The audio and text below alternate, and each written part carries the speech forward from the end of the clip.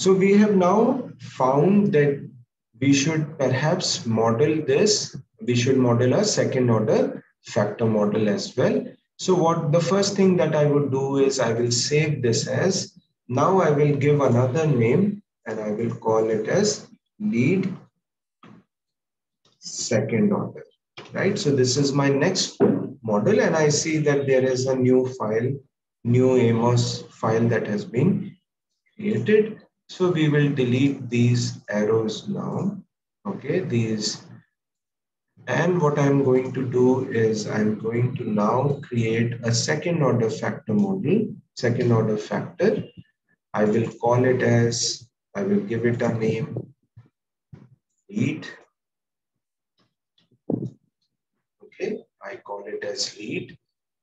And then I draw paths from lead to the three first order, as if these were my three indicators. So just like EMP has three indicators and we have drawn unidirectional paths, similarly from lead, we are going to draw these three paths to these three first order factors. And then any one of these, right, has to be constrained to one, right? So we know that. So let us constrain. So I'm going to double click, or you can right click and call object properties, or double click on this arrow and give it a regression weight of 1. So this one of the paths, right? One of the paths has to be constrained to 1. We have seen this already, right? And I will beautify this.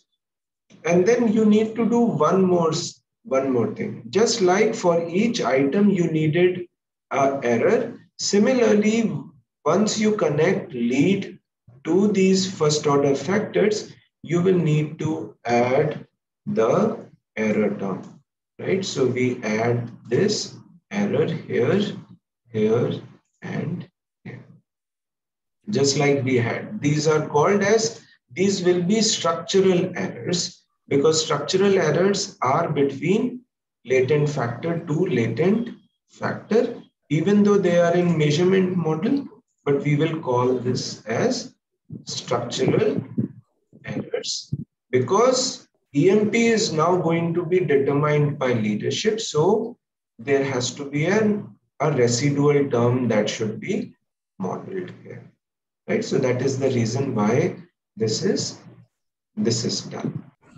So to these error terms, now with these error terms, we will add, or we can give it a name. So we had error Sir, names. could you just, sorry to interrupt, sir. Could you just clarify how to add this thing on name? Right? Click on this error and I will give it a name. What is the variable name? I call it as E11. I will reduce its size. I will call it as E12 and I will call this as E. I will change the points.